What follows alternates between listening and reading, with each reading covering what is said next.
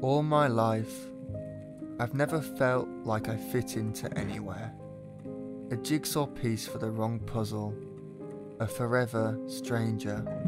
I've spent the better part of my days forming strange pockets full of madness in different parts of the world, just so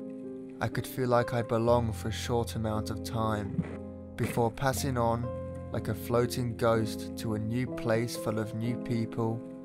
who for the most part don't give a fuck who I am. And the cycle of moving continues because there's something deep inside of me that keeps me moving, that tells me I don't belong here. Maybe the next place you do. And when I get to a new place, knowing nobody but my hardened face, I send messages after messages out to strangers who love art, literature, music, hoping to catch one soul kind enough to open their doors to me. And without fail, from Beijing to Berlin, Melbourne to Morocco, no matter where I go, rejections flood in one after the other because, after all,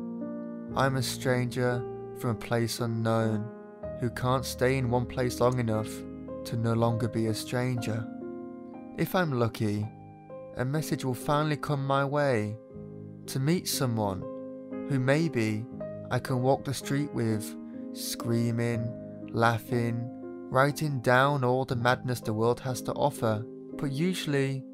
when I show my true self to a stranger, many get scared and run away because I look at the world too different to understand, to relate to, and I act as death is distant and far away because life's worth living now. Sometimes it's easy to get sad when you see what you created blossom in the place you left behind, to see a movement actually moving once you moved away, and to see those friends you made having a great time, feeling far from alone, where you, the person who brought everybody together, is tapping away at a typewriter in a candlelit room all alone, in a place that doesn't know you, that rejects you again and again,